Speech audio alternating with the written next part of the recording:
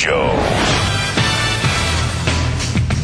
How would you like to hear a classic example of media bias?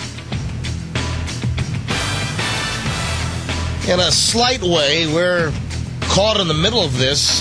In a very, very slight way, we're caught in the middle just because we posted the original article back on, I think, Friday, if I'm not mistaken. We posted the original article on my website, and you can even go back and see on the list, chronologically, where we added the particular story and see the original headline. And then, well, it was rewritten after somebody complained. Headline was redone. Story had facts taken out. Story was changed. A classic example of caught, snagged, gotcha. And it happens to do with global warming.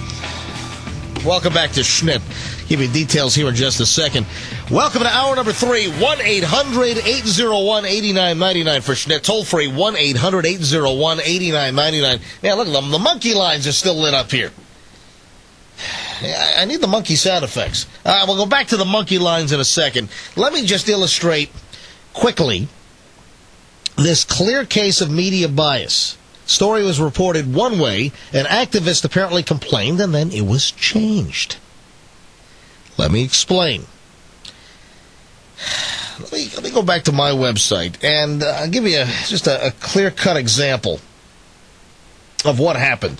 And if you want to see this, if you want to see what we had posted, and I want to say this was, let's see, what was the 4th? Was the 4th Friday? Yeah, Friday was the 4th. If you go to our website, go to schnittshow.com, SCHNITTSHOW.com, and you go to our global warming tab. It's on the left side of the page. You'll see the tab just near the bottom of the navigation list. Just click on global warming and go all the way down to the bottom. And then you're going to look for item number 293, the 293rd article on the flip side of global warming, or something that doesn't follow the path of, the Al Gore anointed decision of his that, well, global warming is real, it's all man's fault, it's, the U.S.'s fault, all that crap. Hockey stick graph, all that. If you look at 293, the headline is, and we take the headlines right off the stories, and then we link to the story. Headline on 293, global warming dips this year. But when you click on the link now, the old headline is gone. It says global temperatures to decrease. And there's a lot of copy that has been changed in the story. Let me tell you apparently what's happened here. An activist wrote the BBC and complained to the author of this particular story. Now, I'm just blown away. Am I surprised? No. Is this a clear-cut illustration before your very eyes of, what many have discussed in regard to media bias? Absolutely. Turns out that a woman by the name of Jennifer Morosi, who's the director of the Environment Unit at Australia's Institute of Public Affairs, somehow got a hold of this whole email exchange between the writer of the BBC online article, guy's name is Roger Harabin, and this activist who is associated with this British organization, and it's the Campaign Against Climate Change. So this Harabin wrote the piece originally, which we posted on our site on Friday. We have all the traps and filters, and we collect all of these stories. And the activist is a Joe Abbess, A-B-B-E-S-S. Now, the original article, and we have the actual snap here. We have the cache copy of the original article. And that was global warming dips this year. You know what they also did? They even did the headline and changed the copy, but they left the exact same date and timestamp. I mean, even more deceptive. Because, it says page last updated at 0042 GMT, Friday, 4 April 2008. And then the updated version, after the activist apparently complained to the author, still says, page last updated at 0042 hours GMT, Friday, 4 April 2008. Did not change the time at all or the stamp, even though the story changed. Now, the original story, which we first posted on our global warming list, global warming dips this year. Global temperatures will drop slightly this year as a result of the cooling effect of the La Nina current in the Pacific, UN meteorologists have said. UN meteorologists have said.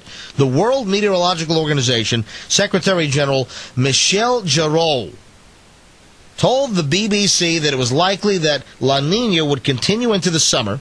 This would mean global temperatures have not risen since 1998. This is important.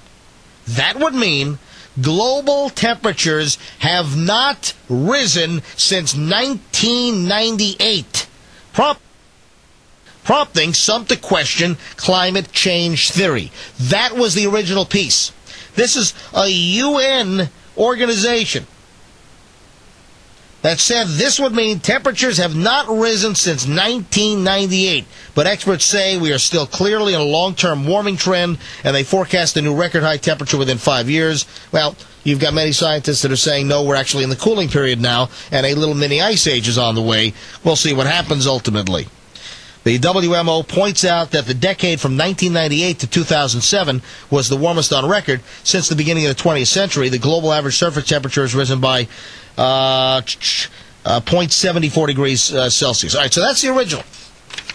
Let's look at the update, which they did not denote as an update on their BBC page. Again, they changed the headline from global warming dips this year to global temperatures to decrease. Global temperatures for 2008 will be slightly cooler than last year as a result of the cold La Nina current in the Pacific, UN meteorologists have said. The World Meteorological Organization Secretary General Michel Jarreau told BBC that it was likely La Nina, blah, blah. But this year's temperatures would still be way above the average, and we would soon exceed the record year of 1998 because of global warming induced by greenhouse gases. The whole damn thing changed. And apparently, because of this email exchange between the writer of the piece at the BBC News, Roger Harabin, and this activist in Great Britain, this Joe Abess. This is just a clear-cut, in-your-face example of bias, of change, where the story was changed because we have an individual that's complained. And on our website, we have the Jennifer Morosi, or Morosi. We have her blog, and you can click on it, and you can read the email exchange on how exactly this thing went down. I'll read her website. And again, this is a woman who is the director of the Environment Unit at Australia's Institute of Public Affairs. I have been emailed the following correspondence purportedly between an activist, Joe Abess, and BBC environment reporter, Roger Harabin. It would appear that the result of the email exchange between the activist and the reporter was that the BBC changed its story. In particular, instead of reporting the story was, or as received from the World Meteorological Organization, the BBC modified the story as demanded by the activist, who is concerned that in its original form, it supported the, quote, skeptics' correct observation that there has been no warming since 1998.